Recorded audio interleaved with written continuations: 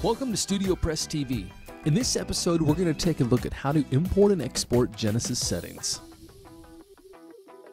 Genesis also includes an import-export feature where you can take the settings from Genesis, including your theme settings and your search engine optimization settings, and transfer them to another installation. Now, it's important to realize that this is specific to Genesis settings. It does not include posts, pages, or images. That's built into WordPress specific import and exporting. What we're going to do here is we're going to, first of all, export our Genesis settings file, and then I'm going to show you how to import it. So what we're going to do is you're going to navigate, first of all, to your Genesis menu, and then down where it says Import Export. And at this point, we can create our export file. And what we're going to do is we're going to choose either to export our theme settings or our SEO settings. And in this case, we're going to do both. So I've checked off both of those files. I'm going to download my export file.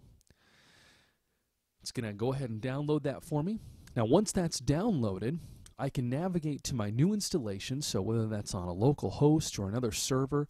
If you're a developer, this is very helpful if you're trying to set up multiple Genesis sites with the same settings, or if you're just a single user and you're just moving from one place to another, instead of having to go back and click through all the check boxes and figure out what all your settings were and retype meta tags and descriptions and things like that. It's very easy to import these things into Genesis. So what we're going to do now is we're going to pretend like we just opened up our new installation of Genesis, and it's as easy as hitting Choose File, and we're going to go to where we've downloaded that file. I can see here that it says Genesis Theme SEO, and it's a JSON file.